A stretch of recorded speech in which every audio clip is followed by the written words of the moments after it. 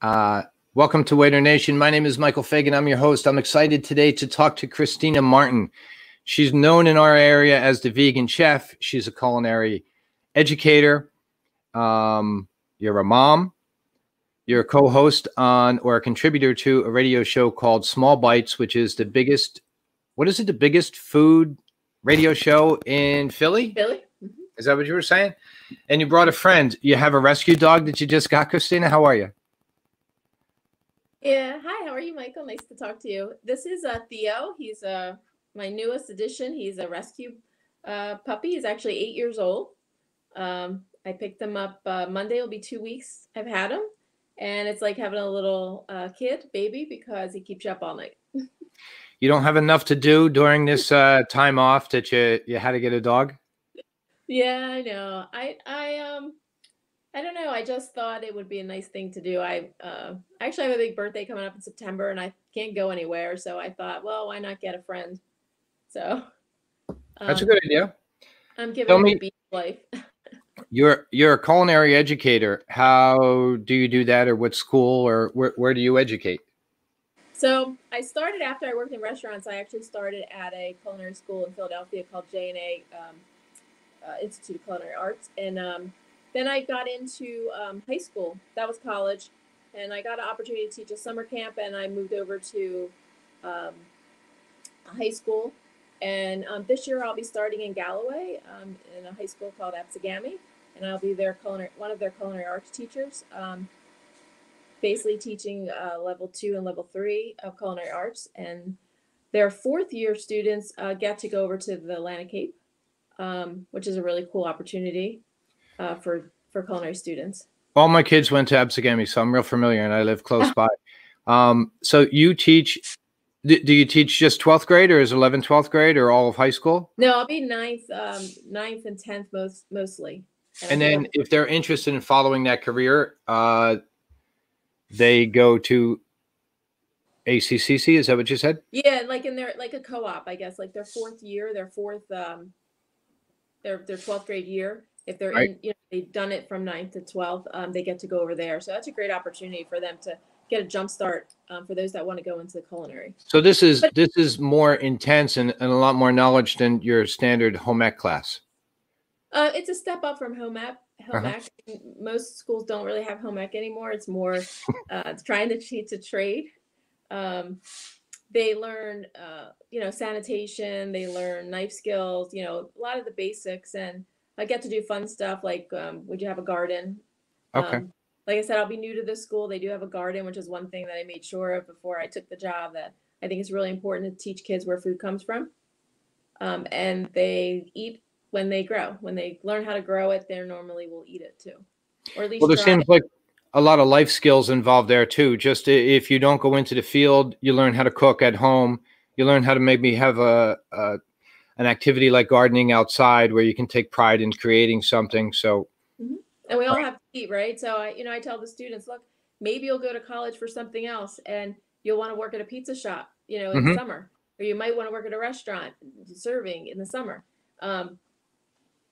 So you'll have that skill, but then you always have to feed yourself or feed your loved ones or your friends and family. So you'll learn that as well. And we teach the basics, everything, soups and stocks and sauces and Yeah, so even if they don't take it up right now, at least they have that understanding of what a stock is. So later on in life, when they have a family, they know how to cook with a little flavor.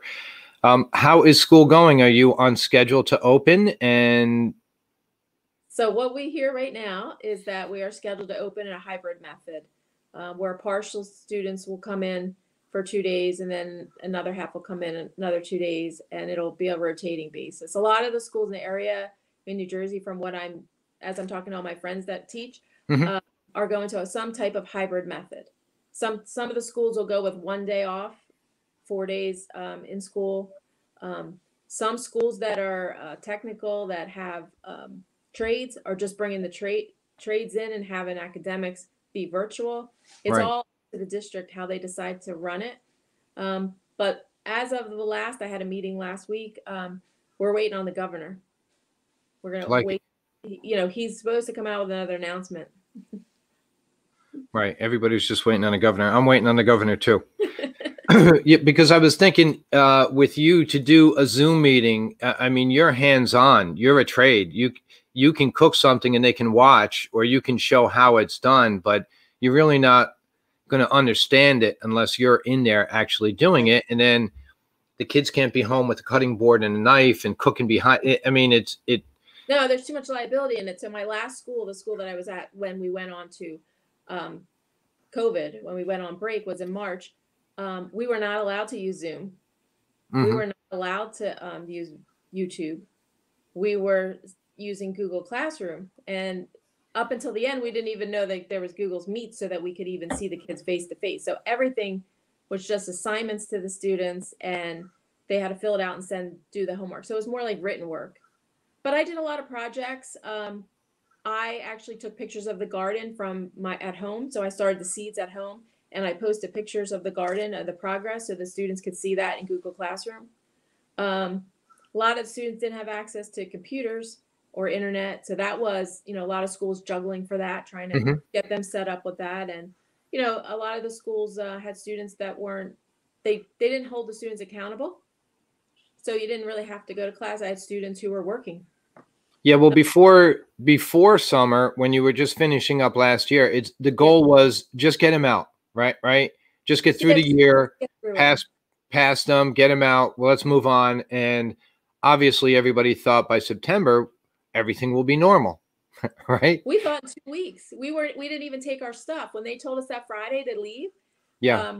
We thought it would be a couple days, like that they were going to disinfect the school, or we didn't know that we weren't going to have any of our supplies, let alone not be able to get back into school to get them. So that was a learning. He fell asleep. It's a learning curve, for everybody. And but look, I really believe homeschool.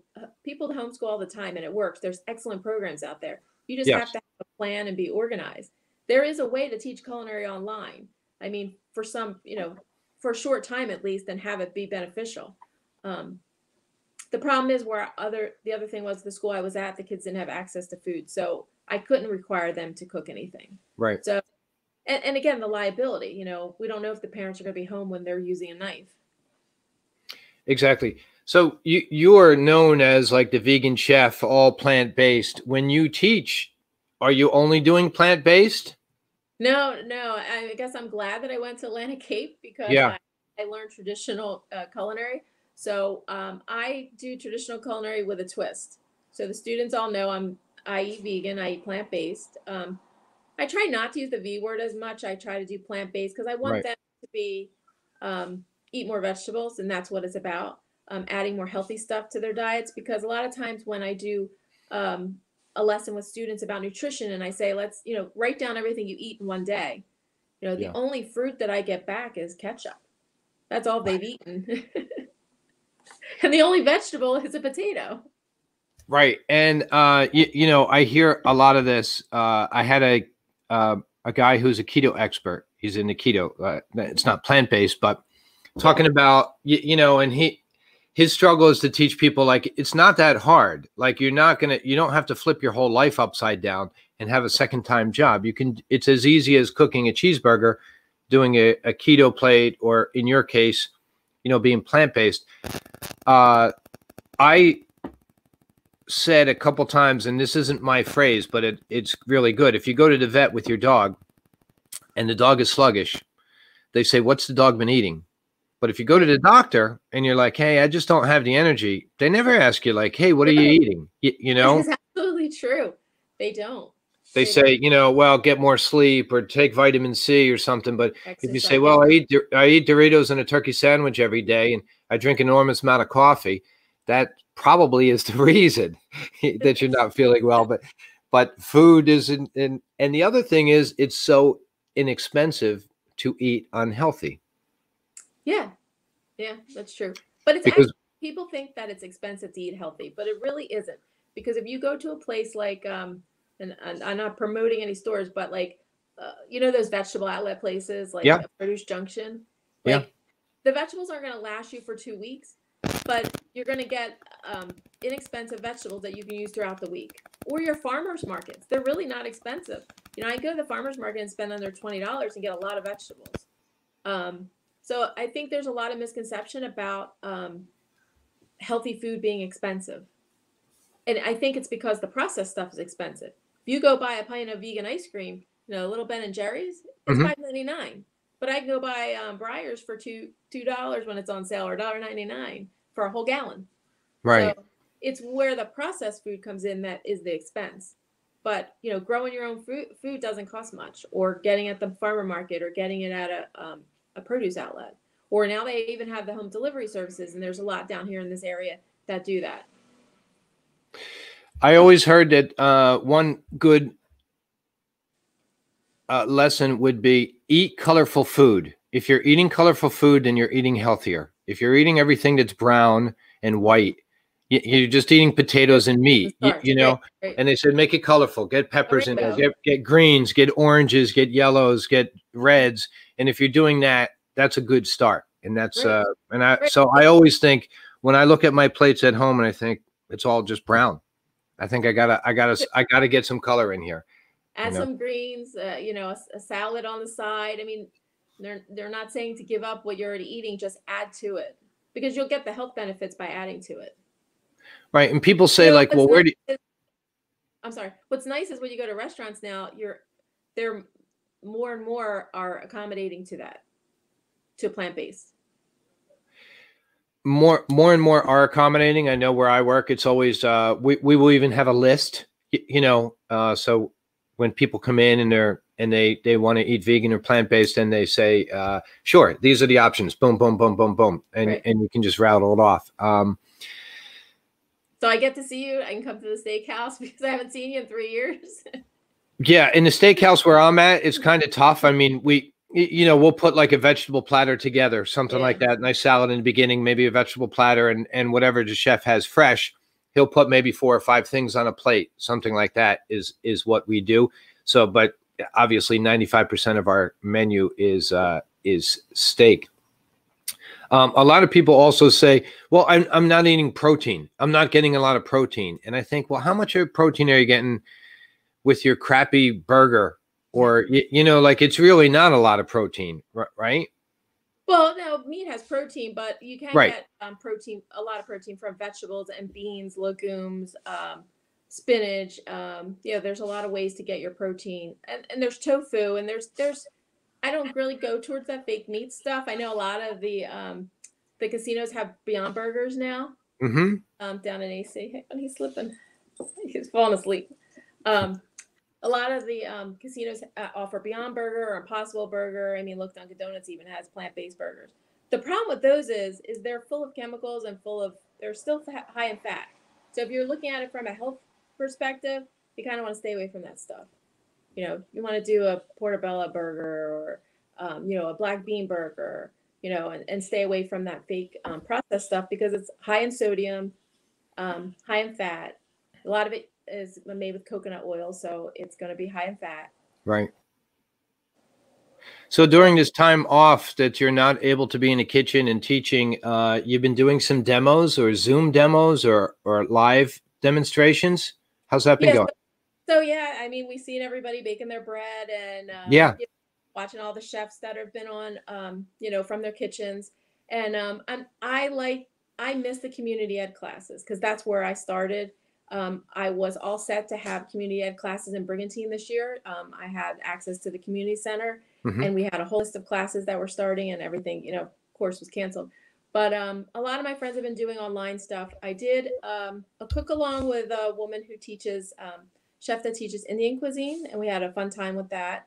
And then Sunday I was on Chef AJ's program. She's a vegan chef from California, and that went really well. But and Theo made a guest appearance on there too. Well, the one good thing about this and doing Zoom, or what I use here, is that you can talk to anybody, any place. So you can connect with somebody in California. How do you know that chef? Just along the way? Yeah, so along my journey. So I used to do a vegan vegetarian conference in every July. I think I went for 10 years, and I was in the demo room helping with the cooking demos for all the vegan chefs that have written cookbooks. I was their prep person, and I met her. She was one of the chefs that came in. She actually does no sugar, no oil, no salt diet. It's very difficult. Yeah. And very difficult to cook like that. But I did a pickled veg, showed them how to pickle vegetables, and I made a vegan take on a banh mi. So I used tofu and pickled veg, and yeah, you can see it. It's on Chef AJ's Facebook and also her YouTube. Um, so we got a lot of people watching. A lot of people already made it and messaged me, and that's the best part. Like Right. they've already made it and said, "Oh, I loved it," you know, and that's the that's the payoff right now since we're not getting paid is but it's Well, always good, connections. the connections, right?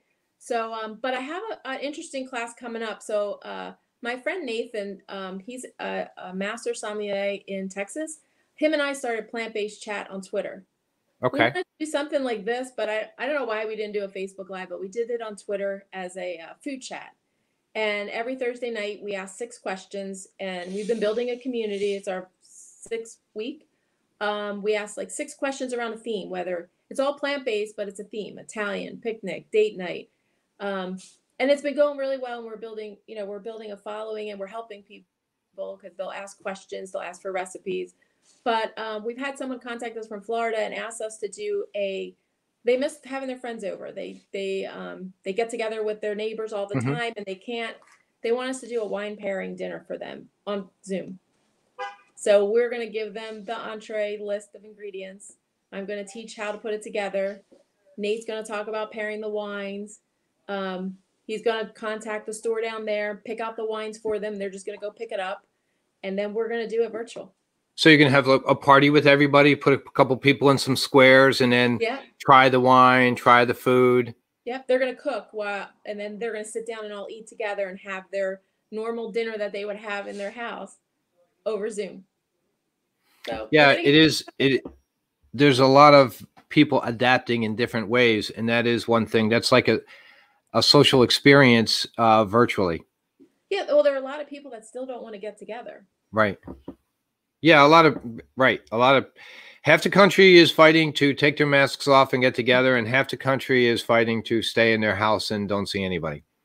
I don't know what the answer is, but that's what I see. And until it's scary. I mean, when I went to orientation last week, I went outside for lunch to eat my lunch in the car, and a teacher that works at actually works in the restaurant industry texted me and said I have to leave. I have to go quarantine. Someone at that restaurant has COVID, so he's at home now waiting.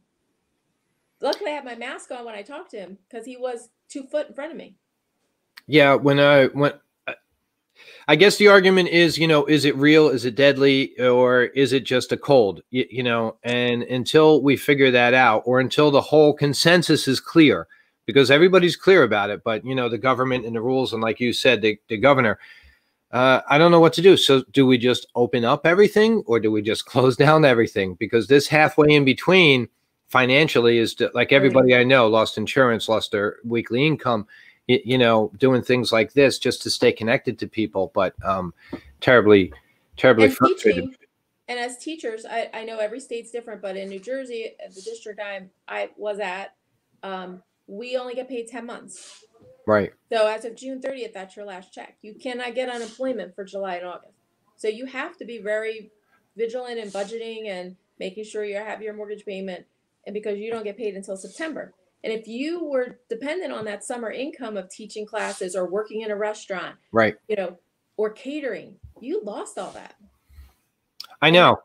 I know. I know the health scare is obviously serious, but then the financial scare is terrifying to me. Like I can't stay out of work all year, right? Right.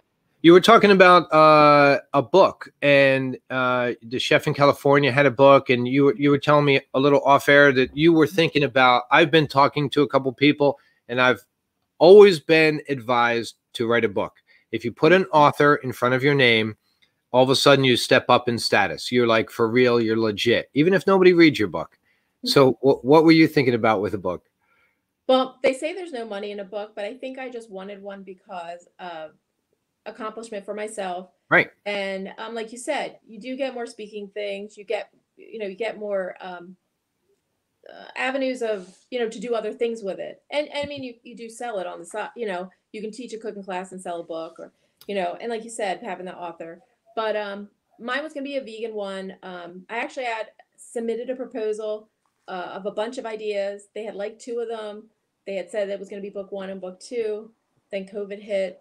Then they came back to me and said, we want you to do cooking demos or videos.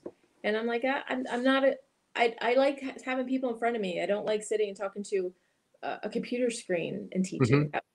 But I've been trying to build up the following to see if I could get to get the deal again. I mean, I know they're self-publishing, but that's a long road and it's expensive.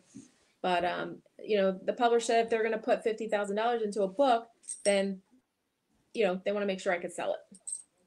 Right. It's funny with a lot of production TV shows, a lot of young kids that are trying to be actors and models. They on the application is how many Instagram followers do you have? Yep. It's about social media. So if you're popular already, and I think, well, if I'm popular already, then I don't need you. If I have 1 million followers, why do I need you? I can do everything by myself. So people with big followings, I would always advise to just keep doing it on your own, because if you get the eyes, then you can sell or you can monetize in one way or another. Right. And it would be nice. So the books that I had ideas was making vegan food easy. Like the other day when I did the video for the cooking demo and I made the tofu baked sandwich, I did it under an hour, and you shouldn't have to make a meal over an hour for lunch. Yeah. Like that's the other complaint about healthy food. It takes too long to cook. And I wanted to show people that it doesn't take long to cook, and that you can, make a sandwich like that and have it for work the next day, or have it for lunch or dinner, making easy things. I remember one year I was cooking during the Super Bowl, and I was this is what I was making food. I was making wings. I was making chicken wings, and it was Bobby Flay recipe. And it was one of the stars. I think it was him or it was somebody else. And it had 21 ingredients, and I was missing the dang Super Bowl, and I was cursing him out because I was in the kitchen making these wings when I could be enjoying the Super Bowl. And from then on, I stopped with those long recipes. You don't need to have 21 ingredients in it. Simple flavors and not a lot of gadgets either. I mean, everybody's trying to tell me this air fryer business. I should get an air fryer. What would you air fry other than meat and chicken? All vegetables. Okay. Go in there. You can make air fried potatoes, cauliflower, tofu. Supposedly, I don't know. I guess I got to get it and try it. So, as they were talking to you about doing videos, are they talking about you self-producing, editing, the kind of things that you see on like Tasty or Eatery or things like that? More like YouTube.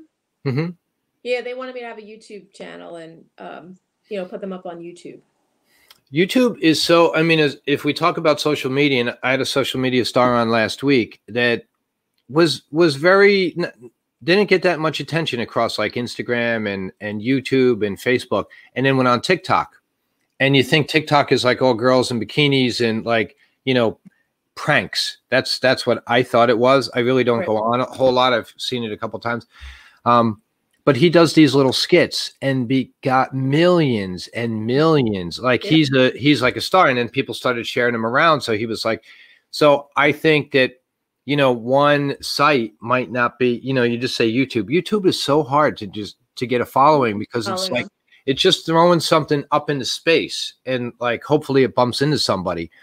It's so hard to connect and then move, based on your title, your clickbait, your editing, the other things you link onto. So it's hard. 10 years ago when people started making a big run at YouTube, it was a little easier. There wasn't that much competition. Now there's, 1 billion hours a day uploaded or something like that. So it's very competitive, and you don't have a base. So I like the Twitter thing that you were talking about, because at least you have a base, and then you can build, and then you can retweet, and then, you can go forward from that. You build a community, people follow you. Yeah, you can still post pictures of, like, if we ask a question about a dish. We did pub food last week or the week before. And it was really fun. I mean, and it gets people to be creative. What pub food can you think of that's plant-based? And actually, Yard House tweeted at us because they have a vegan burger. So it was kind of fun to get the restaurants involved in it. It's so hard because there's only so many hours in a day, and people's attention. I mean, if they might have a podcast that they're already watching or a show that they're already Right. watching, you know, so it's so hard, you know, if they're on Twitter, if they're on Facebook, to get that community up and going. Sometimes it's frustrated, but it is rewarding, like you said, when somebody you know will tweet into you, will say that. Do you get a lot of interaction going back and forth on the Twitter? Oh yeah, on Twitter, yeah, do a lot of retweets, and we've met people from all over. I've had people from the UK now reach out Mhm. because plant-based is really big in the UK, more so than here and in California. So we have people from the UK, and the problem is a time zone thing now. So if I have a show on at 8:30, it's 1:30 in the morning there or whatever, and Mhm. so I can't get the listeners because they're asleep. Yeah, I have a guy from Australia that I'm talking to, and I don't. It's like 14 hours different, so Oh I yeah, don't know whether to do mine at 9 o'clock in the morning and his at 11 o'clock at night, or do it the other way the other around. way around. You know what I mean? And then maybe just people will share it afterwards or something like that. And But definitely, it's wonderful to connect with them, right? I mean, and to find out what they're doing over there, and especially even during lockdown, to see how they're dealing with all of this. well, my couple questions to them over there is obviously like it's nice to know that they, at least in restaurants or in hospitality, they're doing more or less the same thing that we do, and they're going through similar experiences Mhm. with customers, with price points, with wine, with pairing, with vegan, with everything, right? So that's nice to know that, like, hey, we're just not doing it alone. But then I always ask them, what's your impression of us? How are we doing with this virus? Like, what is your news telling us? Because Right, right, our news tells us a lot of nonsense on both sides, right? Right? right, right, right. How do you view us? Or do you guys even care? You know, like, do you care? Or you just say, ah, that's America. Who cares? You know, I don't know. Do you say like that, or do you say like, oh, they're doing a terrible job, they're doing a good job? So I always get into that off air, and then we bring that on air. So it it is cool. I mean, if you're big in the UK, the heck with America. You don't have to be big here. You know, you could be Right, the right. American plant-based chef. It's like everybody knows in the UK. Go with it. You know. Yeah, I mean, it is good. I mean, I've been I also taken a course in macrobiotics called Macrobiotics America. Yeah, they're also out in California, but I've been meeting people from all over the countries, like Saudi Arabia, Hmm. Australia, the UK, and same thing. We all, when we have webinars, and we always ask, like, what are they saying over there about here? Like, they'll be like, oh, well, we heard you guys have to wear masks, or we heard that you guys Yeah. are, your restaurants aren't, some of your restaurants aren't open, or, we're eating inside, or, stuff like that. What is that class? But Oh, microbiotics is it? macrobiotics. So yeah, it's studying, it's how to eat balanced. Basically, it's from a Japanese style of eating. So it's a lot of brown rice, seaweed for minerals, that kind of stuff. And They so eat some. They eat some fish. It's not totally vegan, although some people do macrobiotic vegan, just like keto right. diets and things like that. But I mean, it's been around for ages. I mean, it came from a Japanese way of eating. So it's brown rice and a lot of whole grains and eating balanced and having a balanced lifestyle. So it's about everything. It's like yin and yang, everything balanced. Okay. How about the radio show you're involved in, Small Bites? That's exciting. Yeah, so we actually went back on the air last night. We Derek, Tim, and Donato are the co-hosts, and they run the show. And then there's a bunch of us that are in the crew. Um, Everybody we has their niche about, yeah, like you bring in plant-based and somebody will yeah, bring in a brewery guy or something like that. Is that how it yeah, works? I do plant-based. We have Chef Barbie Marshall. She was from Hell's Kitchen. She Okay. was on she's on the crew. We have Howard Fusco. He's from Cape May. He wrote a book on discovering Cape May, history of Cape May, I believe. We have Jackie the Joe Martlin. He's on the show. I hope I don't forget anybody. Um, John, he's another guy. He was on Home Shopping. He's doing his own network now thing. So he's, comes in. Hmm. But now we can't be in the studio. So again, like you, like we're kind of doing this kind of thing. So last night they were in the studio, and we all called in, each of us, of the crew. So we got to talk to everybody. But Derek decided to not have the show on during some of the COVID, just because everybody in the restaurant business is trying to get their business going, and what was going on with their restaurants that didn't have time to be on a radio show. Yeah. And what's the the subject matter, or what is Small Bites all about? What you're talking about? Just restaurants, or I mean, Small Bites. I know what Small Bites mean, but where do you go? Who do you talk to? What's the subject matter? So for the most part, it is restaurateurs, but we also do travel. We have people from the travel industry come on. A lot of people that wrote cookbooks comes on. We have people in the wine and beer industry coming out. When we were open, we'd have restaurants come in and they would bring food that we could sample, and which was nice. Most of them brought in plant-based stuff for me, which is always nice. And then we were in a studio where we would all be there, be able to talk to each other. Where is the studio? In Philadelphia? No, this studio is in New Jersey. It's in Deptford. Okay. It's Wildfire Radio is the podcast, but it's syndicated on a bunch of different stations. So if you go to Derek Tim webpage, you can find out where it's syndicated. It's on Sunday nights at 6:30 normally. And it's a podcast also. They record it and then they upload it and make it into a podcast? Yep. So do you listen? On the show, yeah. If you're on the show, you get the podcast the next day, so you can promote it and use it. And no, I was on YouTube the other day and I haven't watched myself yet. Although I've been getting great feedback, but I can't watch myself again. Yeah, I can never watch myself either. And a lot of people that come on, they'll get back to me the next day and they'll be like, "Oh, did you see when we did this?" And I say, "No, if I can't remember it, I kind of block myself out right now because I can see myself and I just try, it's uncomfortable. So you just forget about it." I know video stuff. I'm like, it is so humid down the shore today. I'm like, my hair's all frizzed. I'm like, I don't know about this video stuff. Right. You just got to forget about it and think like, well, I don't care. I mean, that's how people look at me and whatever, you just try to have good conversation. Well, you're very professional there. You look like the news stations where the news guys got their pictures of their house, but their house decorated. Well, I have a lot of tricks and secrets how I accomplish all this that I can't share. Okay. You'll have to share with me because I just pulled the palm plant. Well, that looks good. It looks good. You got depth. I'd like to get a better web camera and stuff like that, but not right now. Why I'm unemployed for 7 months. Exactly. I know trying to do a food demo in your kitchen, and especially mine's probably like 100 square foot, was very difficult to have it set up and to be able to show people, have them see me, have them see the food. I mean, you're not in a demo kitchen. You don't have cameras above you, mirrors above you, and so trying to do it in your house is a little tricky. You have to be inventive in producing it and filming it. And I think there's a lot of different ways to put anything out there because I don't know how to edit. I don't, and so that's my struggle all the time where I just can't go out and start filming and then come home and editing and stuff like that. Somebody from my other videos where I would go out on interviews, I always had a cameraman and he would edit and we worked together.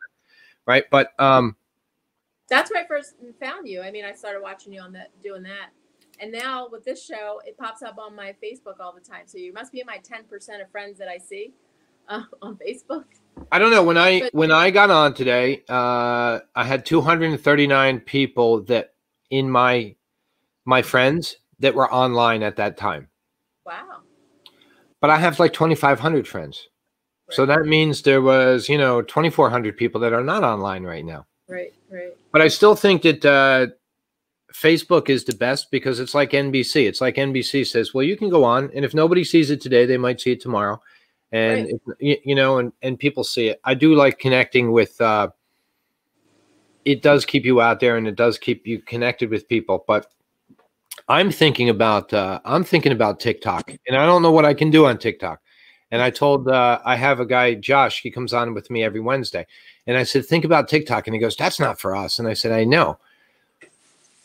But we might be able to do something. 30 seconds. Think, what can you do in 30 seconds? Like with you, with plant-based, whether it's just like, hey, look at this. I don't know. But there has to be an answer because I think our industry, is seriously going to suffer for like 2 years. You know, it's going to, I know for me, like I'm not going to make the pre-COVID money that I made for another, you know, year and a half or something like that. So it's going to take a while to make that up. But as far as TikTok, well, as long as I guess Microsoft or one of them is going to pick it up because of the controversy with TikTok right now. But Instagram has stories, which I do those as well, and people seem to, you know, view them. You really don't get much feedback from them, but that's another way because people like those quick snippets. Like you said, they don't have time to sit and they don't even want to read. I don't even like to write Instagram posts that are like paragraphs long.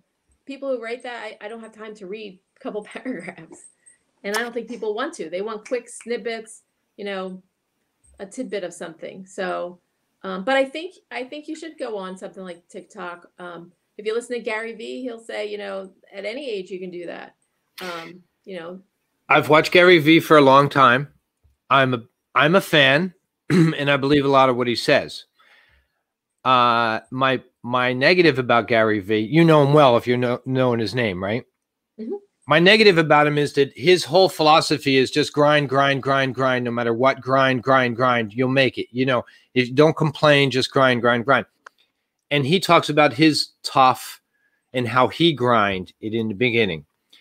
And well, his dad owned the liquor store that he worked at. Right. Okay, so he was middle class at least. He wasn't like a poor kid, you know. Right. And he was making these videos. Now he has a healthy ego, so even before he was known, he had a healthy ego, and he made these videos, and voila, they took off on YouTube. Right. And from there, he made money, and from there, he invested in Uber and Twitter, maybe, or something else, and became a millionaire. And so you know, his struggle really wasn't a struggle. That's my beat. No, I agree. On Gary Vee. I agree, but I mean, he says he's not a motivational speaker, but he kind of is, I think, for a lot of people. A lot of people look to him for advice, and he runs the gamut. He'll talk to a teenager, and then he'll talk to somebody over 50, you know, with the advice. He's retweeted me a bunch of times. Oh, good. You know, I've tried to get on his show just to ask business advice on marketing and that kind of stuff. Actually, before I got into culinary, I was a business major, and I was into marketing. So, you know, I think that's kind of why I like to follow him too for the marketing part of it. Yeah, no, definitely. I mean, obviously then he had the opportunity, and he's a genius in marketing, in getting branding, in motivating, in getting things out. And I like him, and I do follow and watch a lot of them, but he makes his struggle like, you know, I was the poor kid and everything was against me. And that wasn't the case. So if I ever interviewed with him or he was on my show or vice versa, I would tell him, you got to be honest. You had a pretty easy, you worked in your dad's store. I know working for your old man can be horrible, but you're never going to get fired. You know what I mean? You'll find a job. Right. Right. So even you should have him on. But yeah, I don't know if he would come on. He was. I listened to him once on. He does this Tea with Gary Vee on Tuesdays, and he had somebody on that was struggling in their business, and he gave them the idea about a subscription. He's big on subscription things, and even in the food industry, there's a lot of people doing this now too, with you know, subscriptions with food, whether it's wine, whether it's you know, gourmet things, or even like prepacked meals. But he had this idea about the subscription, and it's funny because like right after I heard it, I saw online there's a local flower farm in I think it's Galloway that's doing subscriptions where you can get flowers every week and pick them up at the farm. And so I did it, and I'm getting fresh flowers from now till October. So it's a great business model. I do see that a lot, and I do see a lot of like investors. That's what they look for because there's constant money. How many subscribers do you have? I have 1,000. You know, and they pay me $5 a month. Okay, so minimum I have $5,000 a month coming in. Then I can build on top of that. For you and also me, I think, and I asked somebody that's already doing this. I forget who it was on the show a couple of weeks ago. And I said, where do you get the courage at one point to say, my content, my knowledge, what I'm teaching you is worth $7 a month? You know what I mean? Like once you monetize and say, this is what, you know, this is my product. And now this is worth $7 a month. And then you have to get, it's always challenging. I'm always amazed at people that are doing it. especially in the restaurant business, because look, we've all worked for free for, I mean, I worked for free for years and years. I still do it. Right. You know, you don't see an industry, corporate, you would never work for free. You know, but the restaurant industry, you want to gain experience, you want to learn stuff, you work for free. So, Yes. but as Yes. far as the business, Sage. what's that? Is that the word? Sage? Stage, yeah, they don't do them as much anymore because now also the liability. But yeah, I staged up in New York, at restaurants up there. But in corporate America, you wouldn't do that. You wouldn't work 8 hours for free. No. But Well, in the restaurant industry, we do a lot of that in order to gain the experience. It's a tough business to be in. But back to the subscription, I'm surprised not more restaurants are doing packaged food that people could go home and finish making. mhm. Put it together for them, give them the raw burger, give them the buns, give them the whole thing, and let them go home and finish cooking it. That would be a great thing to do as a packaged item just a pickup item. I did have a manager, Chris Green, on a couple of weeks ago. He runs a bunch of restaurants from here through Pennsylvania. And he said that in Philly, some of the steakhouses, they were turning into almost like an Omaha Steaks kind of thing, where, we'll pack it. You were getting like 40% off, maybe. The $50 steak was $26, and we'll pack 4 of them up in a cooler. And then you can just come by and pick it up and take it. It's already trimmed, and we'll give you some stuff on the side. Yeah, definitely, takeout is going to be around for a while. And because people aren't going to feel that comfortable, they're going to go out, but not like before, or at least for like a year and a half. So the word that is, if you're looking to open a restaurant, you're looking to open a casual takeout right now. I mean, fine dining, you're not going to see any new fine dining restaurants, I don't think, like you said, for a year or so. the fine dining is going to get hit hard. And also those like French Laundry, Thomas Keller type restaurants where, it's $370 per person and it's 7 courses that you go in. I've seen a lot of stories on them where there's no call for them. Like you don't feel comfortable being in a restaurant 2.5 hours.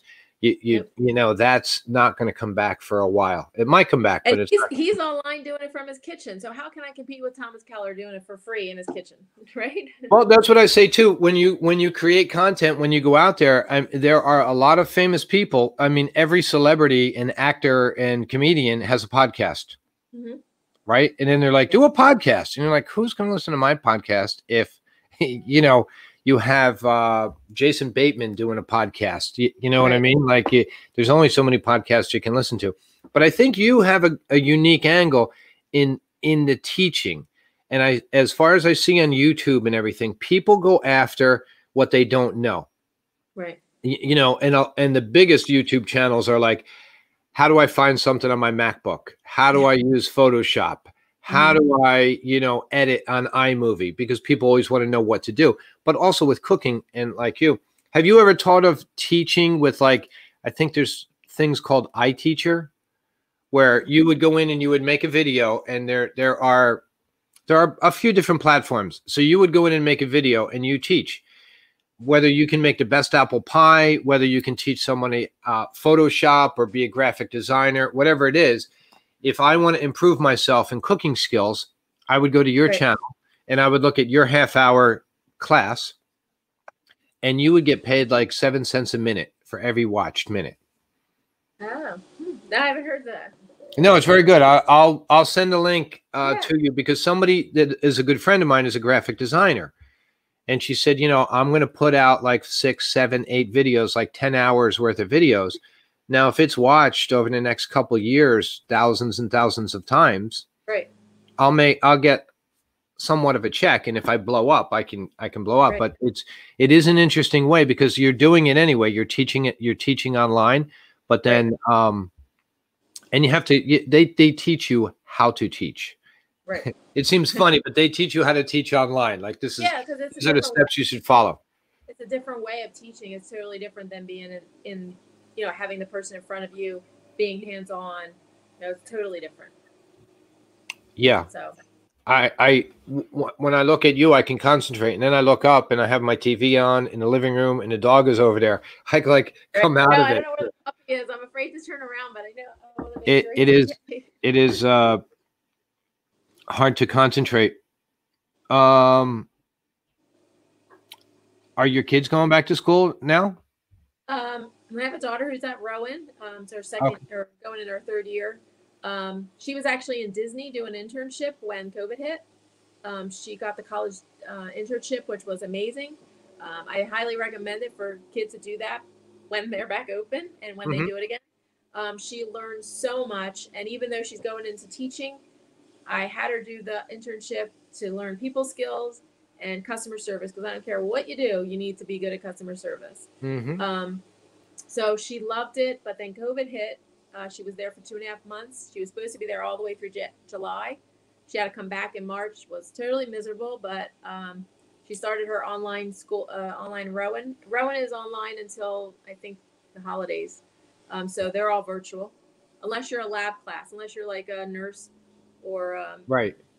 that kind of thing that has to go in and do labs. So she's all online. And then my son, he's in 10th grade. He'll be going, they said the 21st, but I don't know when. We're not exactly sure what day that school's opening. I mean, we're all, like I said, we're waiting for the governor.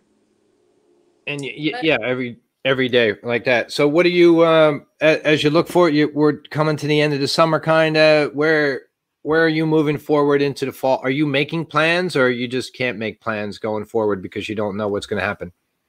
Well, right now, I mean, we're just trying to get our Google Classroom set up, and, you know, I'm looking at the curriculum and see what I'm going to teach, what I'm going to be able to teach from home versus I'm going to have 2 plans. I'm going to have a plan if we're in there. We're going to have a plan if we're virtual. I just wish the governor would tell us a little more than 3 weeks before we start. I mean, you're not really giving the kids, we're not thinking about the kids here, you know, or the teachers. And then you're asking the teachers to plan over the summer when we're not getting paid. As far as I've known, and it's frustrating to me, I look up when I wake up in the morning, like how many COVID cases in America, is it up or down? And then New Jersey. And there are 0 cases in New Jersey for like the last 3 days. I don't know what that means, but the schools that open down south, the kids tested, like there's 97,000 kids that are tested with it. I know. So, I mean, that's going to be the example, these schools that open early and what they do. Because, you know, how do you keep these kids separate? Like, especially in the lunchroom. Lunchroom, hallway, goofing off, high fives. I mean, yeah, if we're not opening restaurants, how are we putting kids in school? Right. So then you have to decide, is it too dangerous for them? And I don't know that, because it depends who you talk to, right? And then you have to decide, is it worth it? And going, so yeah, I just wish we'd get on one page so I can figure out what we're all doing. But as far as everything else, so school is your main concern, and then what are the side projects going into the fall? Just staying on the radio, doing some demos. Yeah, doing my demos. I don't think we'll be opening like any kind of community ed classes anytime soon. Maybe next spring at the earliest. So yeah, I'm going to concentrate on getting in my new school and meeting the kids. In fact, tomorrow I make a video at the school for the 9th graders to welcome them and introduce myself to them. So all the teachers will be doing that tomorrow. So that's fun because, you know, 9th graders coming in, they haven't seen the school. They may not even have been in the building. They don't know what we look like. So we're going to make a video and then to introduce ourselves, and then really concentrate on that and build up my plant-based chat and see, maybe I have to move it over to Facebook or, you know, get that going, and then, you know, see where we stand with the book. But and that's good. It's a major accomplishment just to have a publisher interested in you, talk to you, get some ideas going. I mean, I know everybody only says like, oh, well, she didn't get published, but the back work behind it and the emails going out and the rejections, I'm sure, along the way. And then somebody's interested, and then you're talking and you get excited, and they're like, yeah, we're not going to do it. So congratulations on that, because anybody can self-publish. You can do that. But to have a publisher, that's nice. That's a big accomplishment. Yeah, it was. And I guess I just look at it that way. You have a conversation with them is what they call it. So, and my conversation went for a bunch of months, and the publisher, he went away for 3 weeks. And when he came back, it was COVID. And I was like, oh, you should have sent me the paper before. I know. I've had 100 almosts where I sat in the room with important people, with producers, with, 100 almost. And I think just to get to that point was so hard. Yeah, it didn't make it. It didn't go on air. It didn't do whatever it was going to do. But just to get to that point, there's an awful lot of work. So I would love to see you have a book, because Thank you. that's a pretty cool thing. And I wish you the best of luck. Do you want to talk about anything else? I'm good. I'm gonna go check on this puppy. I don't know where I don't know where he went, but he has to be walked. I mean, he's not a puppy. He's 8 years old, but he has to be walked. I'm up like 1 o'clock, 3 o'clock, 4 o'clock, 6 o'clock. Okay. I'm walking him. Like I got to get a better routine with him. But yeah, I don't know where he's hiding. Hopefully, he's probably sleeping because he was up all night. I was sleeping in your arms. But no, I wish everybody in the restaurant business. You know, I hope things get better for everybody. I know this outdoor dining stuff stinks. Yeah. You know, and I know people are, you know, losing money and out of work, and you know, I hope things change really soon for everybody that's in this business, because and especially to show the students that, you know, I'm going to be teaching, because you know, we want them to stay in this business. You know, we want them to see that there's a lot still out there, opportunities for them to do in the restaurant field and hospitality industry. I went to, I'm going to tell you a quick story. It might be boring, but it's one of my good stories. I went to my kids' career days when she was in 5th grade, right? And as a waiter, I'm a waiter. You know, that's not very exciting, but I wanted to do it for my kid and stuff. So, and honest to God, there was a fireman and a policeman in there with me at the same time. So these are like every kid's hero. Oh yeah. And I'm in like a vest and a black tie. It was cringeworthy, like so embarrassing, you know. But my daughter said, tell the kids all the famous people you waited on. And then Right. I stopped talking about being a waiter and just talking about all these, and just being in Atlantic City for so many years. I've literally waited on hundreds of them. So we went through this and through this and through this, and I beat out the fireman and the cop at the end. I got more thank you notes than them. So, you know, there is a positive behind us. So when you were talking about school and the kids talking about it, I remember my career day back then that turned out good, that started out bad. Yeah, and it, you know, we're teaching the kids a life skill. When my daughter had her first job, she was at an ice skating rink, because she ice skates, and she was party host. And they're like, all right, well, you have to set up the cake and everything, and she's like, I got this. My mom teaches culinary. I know this. Go get me some gloves, because I'm going to cut the cake. And nice. She's like, I'm walking around with gloves in my pocket, Mom, and they were looking at me like I'm crazy. And she goes, but I know you teach serve safe. So it's really funny. All good skills. It is, you know, it's a good. I wish you the best of luck moving forward. And thank you so much for coming on. I enjoyed it. Thank you. Me too. Have a good day. All right. Bye-bye now. Bye.